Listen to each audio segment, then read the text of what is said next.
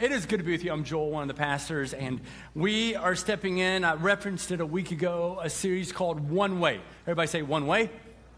And it's important for us to look at, and you're going to discover more of what that really means for you and for your life.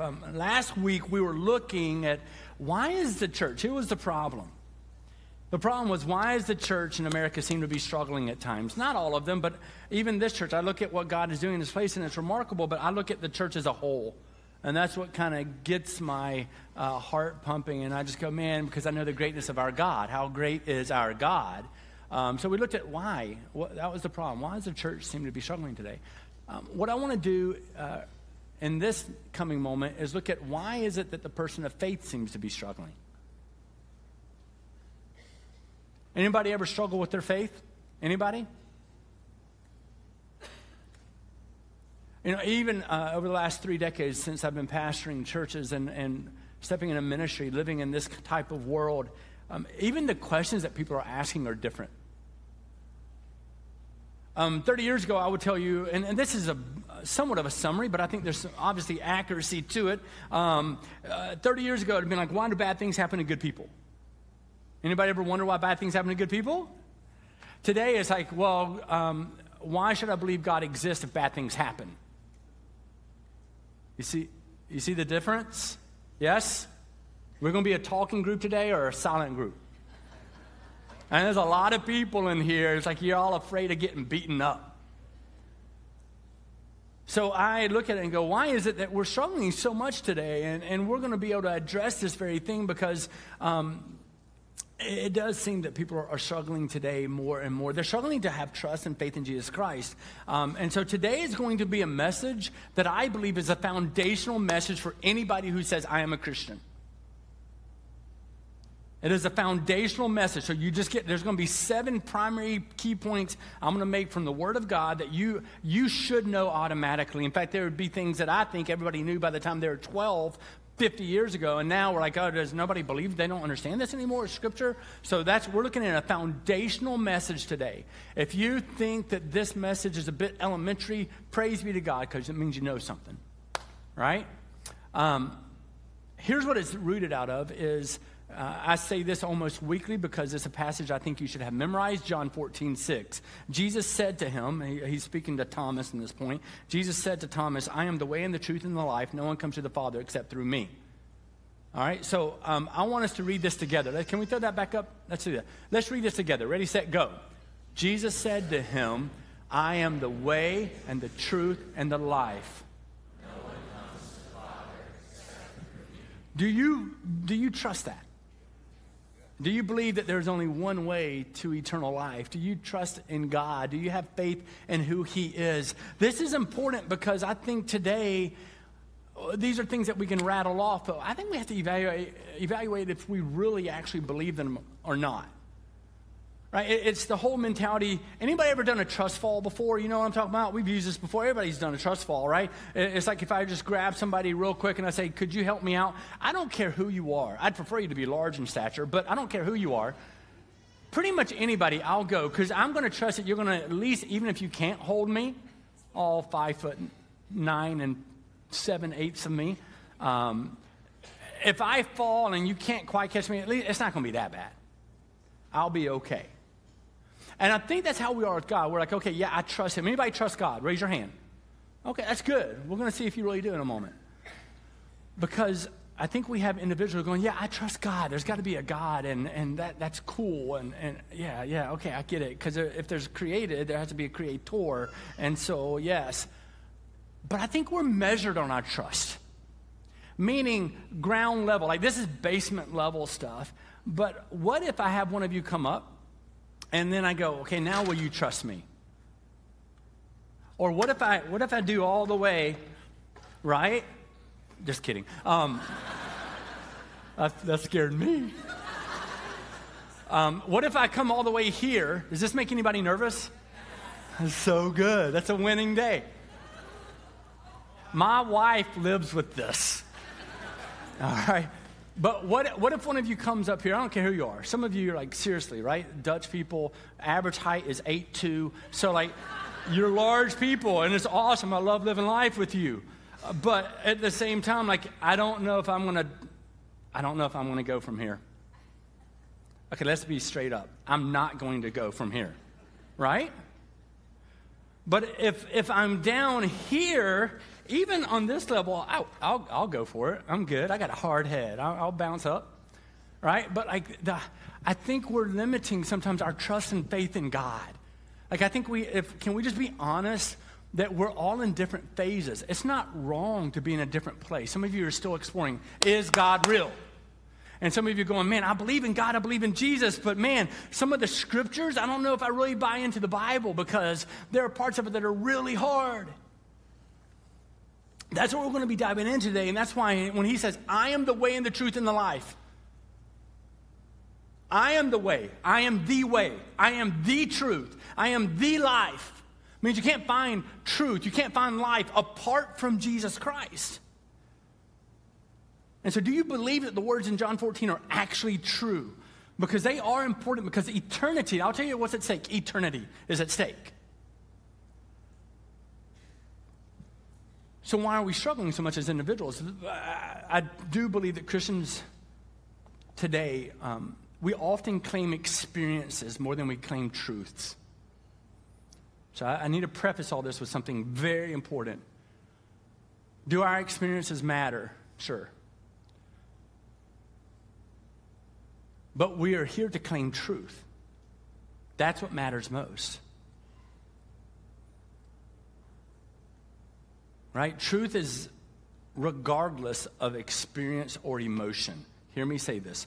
Truth is regardless of experience or emotion. And as people come up and talk to me sometimes like, hey, Pastor, I just feel like what I want to say is stop. Like, does God care about how you feel? He does, but you're supposed to give up all your feelings and your emotions and your thinking to him. So I really don't, but I do, but I don't, but I do, but I don't, right? Because my life is dictated by the truth of Jesus Christ, not by how I feel in the moment. But today we're all about emotions. And we're all about experiences. But we're here as Christians to proclaim the truth. And that's the same. It doesn't matter your gender, your race, your ethnicity, your culture, your demographic category that you fall within. It doesn't matter what it is. If you're a Christian, you're to stand and live in the truth. And it's not that these things we're going to talk about all these stages. It's not that you get higher and higher. It's through faith alone. But the more you understand and trust God, the greater view you can have of him. Right? Anybody want to see God in a greater way? And so we're to live according to the truth of Jesus Christ. So why do we struggle? Reference the book before, it's by David Wells, The Courage to be Protestant. The Courage to be Protestant. It was written about 6-7 years ago, maybe a little more. And what he talks about and references there is the autonomous self, right? I've spoken of this. The autonomous self. Today, we worship self more than anything else. We're more consumed and occupied by, like when you wake up, do you go, man, I just want people to know Jesus more. He is my King and my Savior. Or do you go, I'm really concerned about how others are going to think about me. Now, we do speak of it because here's the good news is people think about you far less than you know. They don't care because they're so occupied with thinking or preoccupied with thinking about who they are. They don't have time to think about you. Right? And seriously. But we look at it and we go, man, this autonomous self really does play a role. Because today I see us, and this is why the struggle, the believer is struggling so much, okay, is because we pride ourselves in our unique characteristics that make us so special rather than priding ourselves in being saved by an eternal King. Right? We pride ourselves in where we go to school and what kind of job we have and how much money we make. We pride ourselves on our sexual orientation and where we go on vacation and if we have a cottage or the number of kids that we have, and all these different things come into play, right? Like I know that the whole Dutch thing, if you're not Dutch, you ain't, right? You all know that. Listen, when you live in West Michigan, if you haven't had 4 kids, you ain't nothing. Like, right? Some people pride themselves in that. I'm supposed to have more kids. I'm like, you're not a good parent. You shouldn't have any more kids. Like, hey, but that's what everybody does, not you. We live by these ideas and these notions of this is what we should do, and, well, how does everybody think about me? And I just want to be unique and special. Guess what? You're one of billions of people. We are servants of the king, not the king. Right? Amen. But that's where we get lost. We trust self more than we trust God. That's why I ask you to really trust God. We're to be servants, not to be served. We're to be ambassadors, right? We're to be citizens of heaven, not of self. The desire to emphasize the characteristics of self is not godly.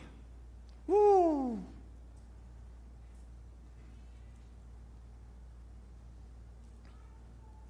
And that's why Jesus, man, did you know that Jesus ticked off a lot of people?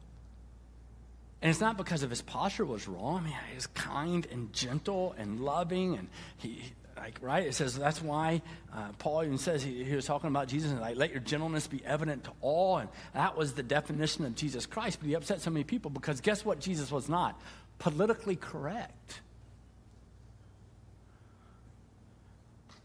Like today, we just want, how do you say everything in order to make sure that nobody is offended?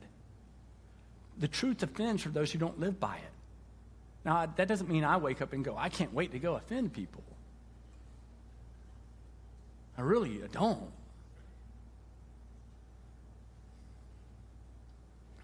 But it does mean that if we are to live by trusting in him and by knowing who he is, having full faith and saying that, yeah, I'm a believer, it means that the way we parent does matter. It means that, guess what else matters? Our politics. Did you know we have a presidential election happening right now? Anybody? I remember growing up, it wasn't a big deal. It was like, yeah, I'm going to vote for this guy. Oh, not me. I'm going to vote this guy. He's got that other guy, receding hairline, whatever it is. And now it's just pure hatred. And I don't trust any news outlet. Did you know that I believe, and I'm saying I believe, because I think there is truth in this, everybody has their own narrative. And I'm like, I don't trust any of it. And there's so much, like I'll see one ad that says this guy is going to do this, and then the next ad says this guy will never do this. I'm like, well, which one is it? Well, that means if you really trust in God, politics matters. Guys, let me go. I'm going to preach on politics in about a month. I know that you guys are going to be excited to come for that. And I'm going to be really excited to go home afterwards. But it's coming. I think it's like 4 weeks from now. Woo, yeah. Hey. But one of the things that you got to know with it is, guys, we look at Scripture. You're going to learn about the steps that you believe in today. You're going to look at Scripture. This is what matters more than anything else. I don't care if you like a person or if you don't like them or anything else. There are certain biblical principles we cannot walk away from. God loves every single life. Every life matters.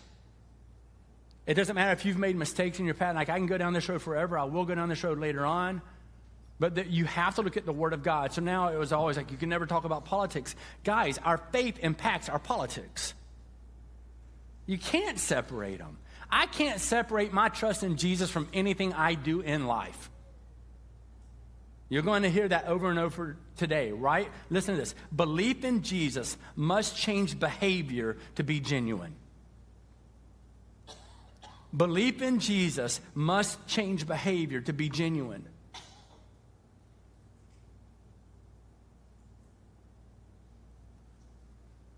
So Scripture is clear. The Word became, John 1:14, I'm going to talk about this a lot today. The Word became flesh and dwelt among us. So here's God giving his Son, Jesus Christ, to dwell amongst us so that we can have life. Friends, Christianity, oh man, I talk about the autonomous self. Let me tell you, Christianity is not subjective. It's objective. That's the ruffling of feathers that we often have. But this is the way I think. This is the way I feel. Or, man, I know these people are living like this over here, but they're really good people. And so, no. Christianity is not subjective. It's objective, based and rooted in the Word of God. And again, that ruffles the feathers because sometimes we're like, well, this doesn't feel right. Well, it doesn't feel right because we're so selfish, and it doesn't feel right because we're so oriented on the individual. And so when God says, no, I want you to be oriented on me, it's not natural sometimes.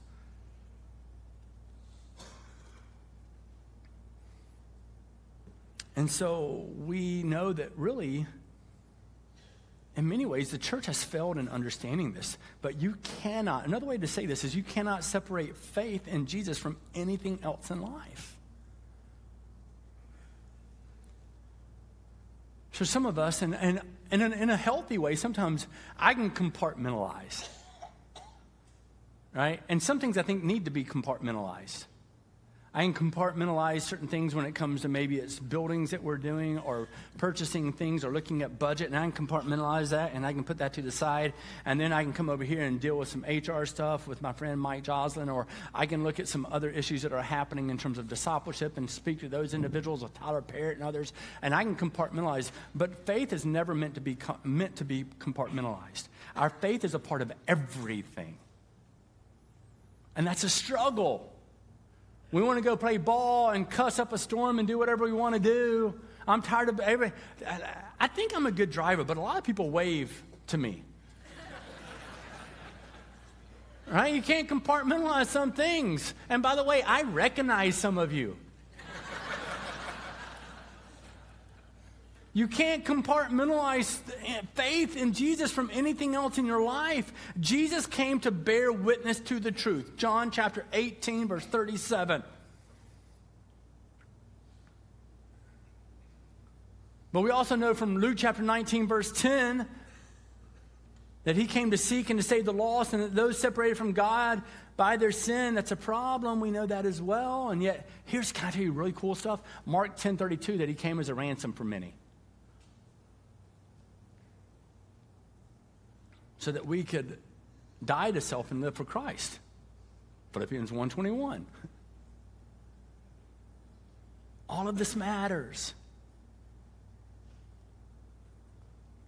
And so there are certain beliefs. If you trust God, according to where you are, and listen, it's through faith alone. You're going to hear this over and over today. It's through faith alone. I'm not saying that we can keep climbing a tier of righteousness. I'm not saying that. But the more you believe in him, the better picture you can get of God. The more you trust in him in every aspect of life. 7 key tenets.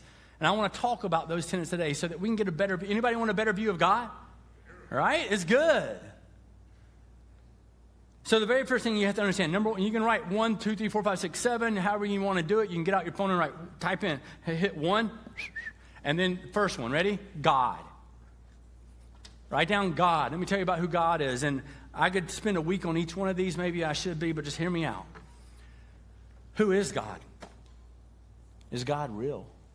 There are certain people, and a lot of people, they want to remove the existence of God. Why? Because as soon as you remove God from the equation, guess what? There is no more guilt. There is no more condemnation, and anything goes. You can live completely for self and never be looked at as being wrong. Right? So God, that's the first one. Is God real? Some struggle to believe because they can't see him. Well, I can't see God. I can't believe anything that I can't see. I've heard that a few times in my life. Some people don't believe, as I was referencing before, because something bad has happened. They're like, well, how can bad things happen to good people? Well, first of all, let me tell you the worst thing about that statement is the Word of God says no one is good, no, not even one. So you just made an assumption about how awesome you are, which Scripture says you're not awesome, but God knew that you weren't awesome enough, and so he gave his son. Like literally, that question contradicts the gospel. Some of you don't believe because you just can't understand. I've heard this a lot in my life, right? Especially when I lived over near New York, and I pastored a church there, and I can't understand it, and I can't believe in something I don't understand. Which is really interesting because partly what they were saying, I was like, so hang on. You don't want to believe in God because you don't fully understand God, so you want God to be more like you to believe in him rather than you become more like him? You see what I'm putting down? Like, you know how arrogant that is? You want God to be more like you. I'll believe in God if I can understand him, and that means he needs to be more like me because I can't understand that whole creation thing and everything that he's done. Do you believe that he is the way and the truth and the life? Do you believe in God Almighty? That's the first crux of this. It's the reason listen, so many of believers today, they don't even share their faith. I think it's very simple. The reason people don't really share their faith is because maybe they don't have much of it to share. I mean, not sharing your faith with someone, if you claim to know Jesus Christ and that he is the way, the truth, and the life, no one comes to the Father except through him, to not share your faith with a friend, regardless of their response, is the most selfish, ridiculous thing you can tell me. I know how my friend can have eternal life, but they may not respond well, so I just won't say anything. Help me out. Right? It makes no sense to me. So if you believe in God, that's important. This is the first of 7 things that you have to understand. Basic tenets. Are there others? I could give you 15, yes. But these, I boiled it down to these 7. Christians, if you're a Christian, belief in God, that means you're monotheistic, not polytheistic, right? That's belief in one God, but it goes further than that as well. Because there's other religions that are monotheistic. We believe that God's always existed. He's a creator. He's omnipotent, omniscient, and omnipresent. Omnipotent, all-powerful, omniscient, all-knowing, omnipresent, everywhere. And right away, you're like, oh, I can't get this. Like, how can he be all-powerful and yet allow bad things? Just go with me. He's a creator. 1 Timothy 2:5 says, for there is one God and one mediator between God and mankind, the man Christ Jesus. There's how many gods? One God, monotheism. That's what that is. He's the sovereign ruler of the universe. God alone deserves our worship. But I told you it's more than just being monotheistic, because there's other religions that are monotheistic. It also means believing in the second thing, which is the Trinity. Father, Son, there it is. Father, Son, Holy Spirit. It's a mystery, but the Trinity matters tremendously. Why? Because, as I say it all the time, Jesus has always been, but he came in flesh 2,000 years ago. He said, I'm going to leave with you the Holy Spirit gift, the Holy Spirit. That's Pentecost. We referenced it last week. All of a sudden, here comes the Holy Spirit. The New Testament church starts to burst onto the scene and to change the world. God eternally exists as one God in 3 persons, Father, Son, Holy Spirit. All are co-equal and co-eternal. Co-equal, co-eternal, and they exist in relationship with one another. Deuteronomy 6:4. I'm just going to rattle off some text. 1 Corinthians 8:4-6. Matthew 3:16-17. I mean, just over and over. So yes, first thing that you have to believe, that first, so you can get higher, not as being greater as a person, but so you can have a greater view of God. That's all I'm saying. But man, you got to understand who God is and know that you believe in God. Do you believe in God? Do you believe in the Trinity? And third, do you believe in Jesus? He says, John 14:6, I am the what? I am the. You should know this is like, this should be memorized by every single person here. And so Jesus is the Son of God. He's been in existence since the beginning, both fully God, full deity, full humanity. And that's why it says John 1:14, we can go to it now, and it says, the Word became flesh, made his dwelling among us. The Word being Christ, made his dwelling among us. We've seen his glory, the glory of the one and only Son, who came from the Father, full of grace and truth. The goal of God, hear me say this, the goal of God isn't just to make sure you believe in him. Now, this is where some of us can fall short and not quite get it. The goal of God is more than you believing in God. The goal of God is for you to be in a relationship with him. Right? It'd be like my kids if I just said, man, the goal of my kids is they just know my name. Like, that's a horrible goal. I want to be in an intimate relationship with my kids, for them to come to me and for us to have conversation no matter what they've done and mistakes they've made, for them to go, man, I know he's going to be disappointed, but I know he's going to help me. He's going to support me. And he's going to pray for me. That's the goal, right? Not just for them to know me by, hey, Dad.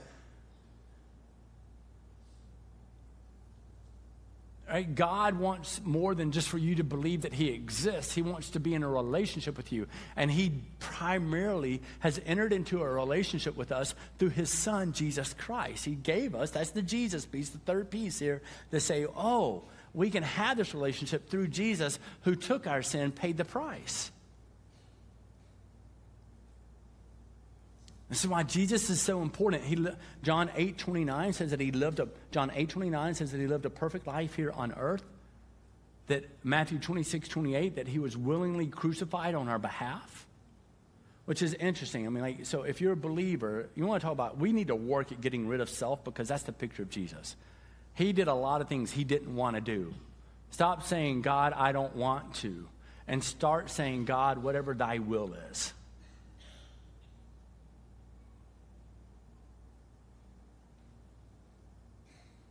So yeah, you need to know, you got to ask yourself, do you trust, do you believe in God? Do you believe in the Trinity? Do you believe in Jesus? Fourth, the Bible. What is the Bible? People are like, what is the Bible really, do you think? The Bible is the primary way that God reveals himself to us. It allows us to see his character and his nature and who he is. Now, some people say, why do you believe in God? I don't say because the Bible says to. Does the Bible say to? Yes. But remember, God doesn't exist because of the Bible. The Bible exists because of God. See what I'm saying? Picking it up? Yep. So there's the difference. The Bible reveals his truth, reveals his character, reveals his purpose, reveals his plans for our life, which is wonderful. And it's the primary way, is again, to understand God, to understand his character, even to how to live a life that honors him and gives him glory. Belief in the full truth of God's word is crucial. But the Bible instructs us, and it is his perfect word. He used individuals to give us his word, his perfect plan. And as soon as you compromise any of it, none of it really matters. As soon as you compromise any of it, none of it really matters. Because then who are you to tell someone else that they can't take out that part? So we don't add to Scripture, we don't remove from Scripture. So we don't have all these other written rules, over 600 of them that they had, right? The Jewish people, and Jesus said, I've come to do things different. So we don't make up all these different rules. We don't add to Scripture, but we don't remove from Scripture either. And that's going to become more and more offensive. The reason I am preaching certain things right now is because I think it very, very quickly, a day is coming where the weeds will be pulled.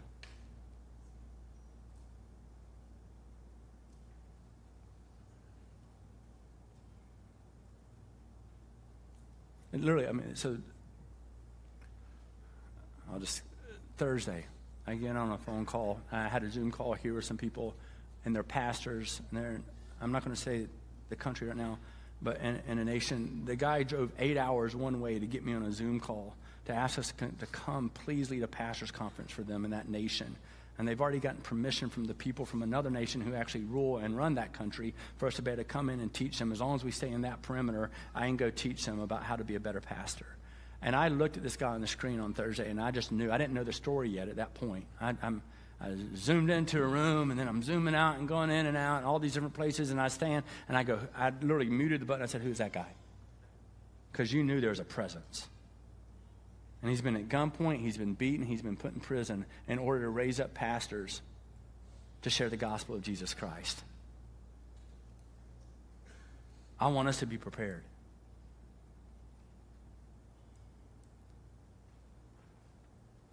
And so, we're going to hold on to the Bible, to the Word of God at all cost. At all cost. At all cost. I will preach the Bible regardless if there's only 3 of you sitting in front.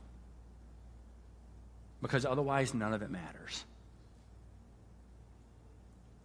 Amen? Like, do you believe that? I said, do you believe that he is the way and the truth and the life? Do you believe in God? Do you believe in the Trinity? Do you believe in Jesus? Do you believe in the Bible? Do you believe in sin? 5th thing. Do you believe in sin? That sin is what's broken in our life and in our world. Romans 3:23, for all have sinned and fallen short of the glory of God, right? But I want to surround that with 22 and 24 as well. Romans 3:22 through 24 says, this righteousness is given through faith in Jesus Christ to all who believe. There is no difference between Jew and Gentile. For all have what? And fall short of the glory of God. Now, that's why you can't remove Romans 3:24. Because if you just said, man, all have sinned and fallen short of the glory of God, that's kind of depressing. Anybody else think that's depressing? That's called a bad day. Somebody came up to me like, man, I was like, how's your weekend? They're like, man, I had a flat tire yesterday. I'm like, I'll tell you a bad day. This is a bad day. But then he says, but all are justified freely by his grace through the redemption that came by Christ Jesus. That's like a giddy day. Like, right? I've never used that word like that, but you know what I mean. Like, right? It's like, wait, you've messed up so bad, you got no hope, but because of what God did through Jesus Christ and the conquering of death through his resurrection, you've got eternal hope, and now it's an anchor for the soul, and now you don't have to live by the emotions of this world, up and down, and the waves of the sea, but you can be grounded through Jesus Christ, and no matter what happens, you have his love, hope, fulfillment, purpose, peace, and rest. No matter what, you have a king. That's a different type of day. Amen. It's just like, come on. And that's why the next thing you have to believe in is the gospel. It's called the good news. This is 6 basic tenets of faith, the gospel. It's the good news that that God in Christ took the initiative to provide the sacrifice needed to pay as an atonement for our sin on the cross. That he was buried for 3 days, and on the 3rd day, he rose from the dead, proving his identity for the Son of God and securing for all who believe in him eternal life.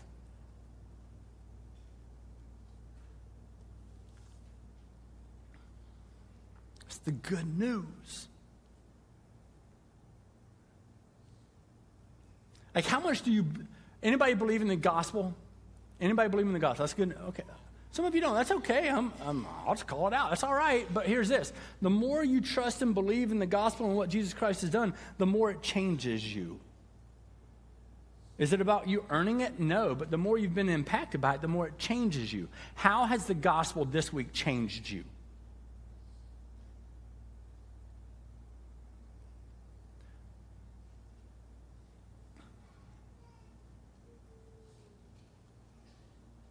Romans 1, 16 through 18. I'm not ashamed of the gospel. Romans 1, 16 through 17. I'll just do that. 16 through 17. We often quote, for I'm not ashamed of the gospel, for there's the power, right, of God that brings salvation to everyone who believes. But verse 17 is also very important, which says, for in the gospel, the righteousness of God is revealed. In the gospel, the righteousness of God is revealed. A righteousness that is by faith from first to last. And so it is right. So it is written that the righteous shall live by faith. You're like, oh, faith. How much faith do we have? How much trust do we have? How far up this do we go? And no, I'm not talking about the different tiers and you can get higher and higher with God and a better. No, I'm just saying I want you to have a better view of God. That's all this is. I just want you to have a better view of God. And the more you trust in him, the more you can rest in him, the more you can find comfort in him, the more you go, man, I believe in his word, and I'm going to jump into that every day and allow that to ground my soul. Right? Because you can't trust in your own heart. The Word of God is very clear that you can't trust in your own, because the heart of man is deceitful above all things. That's what Scripture says.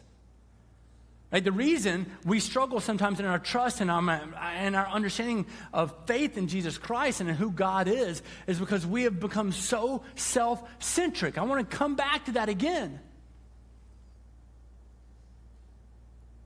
Because we're emotional and we just want everything we can to but this is what feels good. But our emotions should be determined by our faith, not the other way around.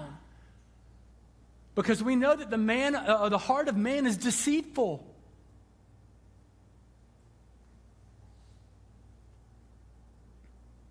Seven, salvation through faith alone. So I know you're going like, oh, is he expecting us to get higher? No. It's through faith alone. We only have salvation through our faith in Jesus Christ. That's it. As soon as your heart professes faith in Jesus Christ, you know what it is to have eternity with him. Hear me say that. God desires for all people to know him. God sent Jesus to sacrifice himself to take the punishment that we deserve. His resurrection shows that he defeated eternal death on our behalf. That's Mark 16, verse 6. And then in Ephesians 2, 8, and 9. Ephesians 2, 8, and 9. For it is by grace you have been saved through faith. It's by grace that you've been saved through faith. Ephesians 2, 8, and 9. This is not from yourselves, but it is a gift from God. It's not from your works, so that no one can boast. Right? That's why I'm like, hang on. Everything that you have that really that matters, that leads to eternal life, you can't boast about it because you didn't do it. He did it for you. And those are the basic tenets that we have to understand. And I know that there are other things. I get it. again, I could preach 15 different things. I could preach on the return of Christ, that his kingdom is going to be set up for 1,000 years, yes.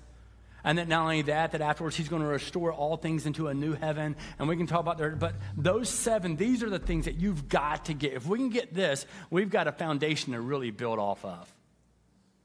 We got a foundation that we can really thrive in.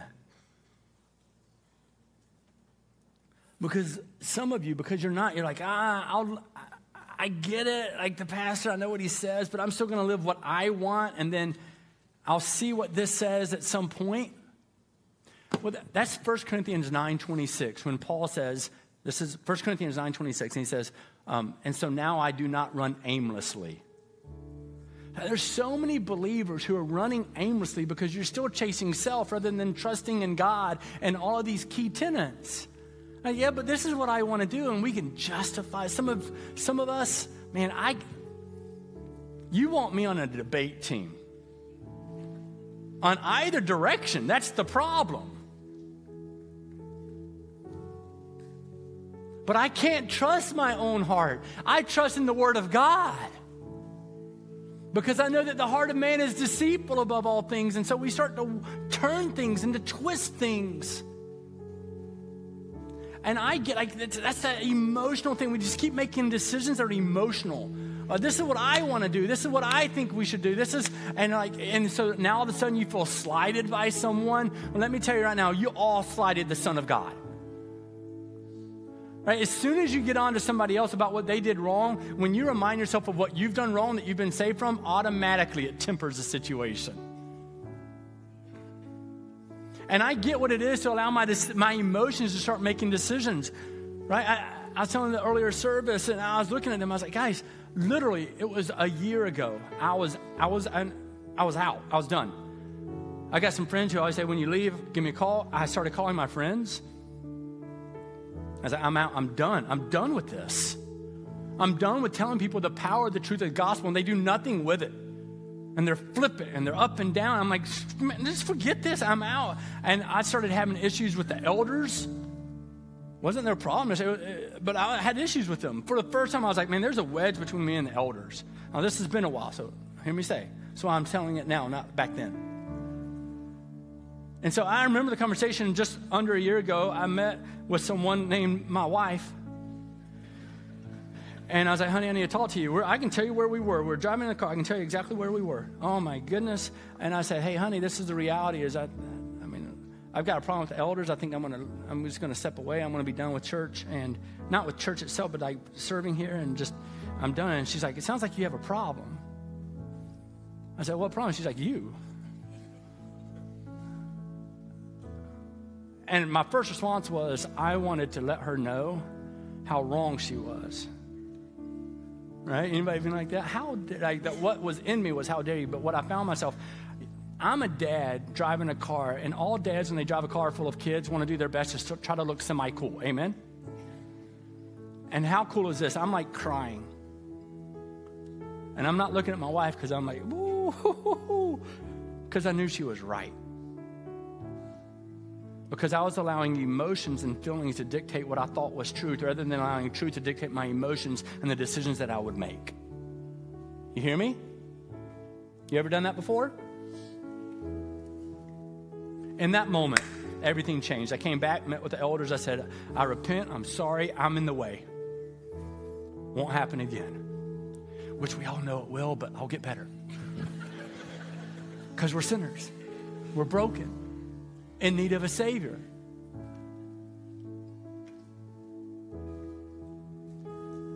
And that's why I hold so desperately on to who Jesus is in the Bible and the Trinity and God himself, and that I know that it's through salvation, through faith alone. I hold on to these principles. How are you being changed by trusting in that God? How are you being changed by saying, he is the way, he is and he is do you believe it?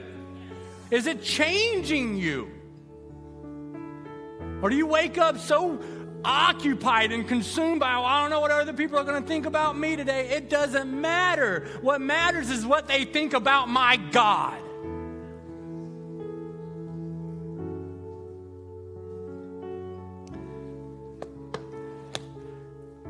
Everybody lift a hand.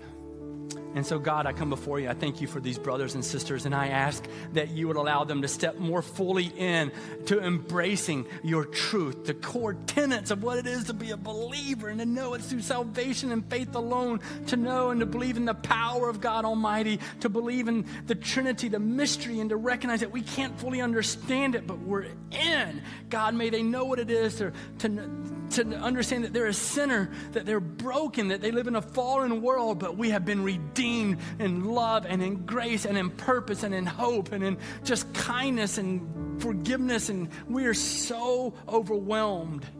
Let us be overwhelmed in gratitude for who we declare you to be. In Christ's name, amen.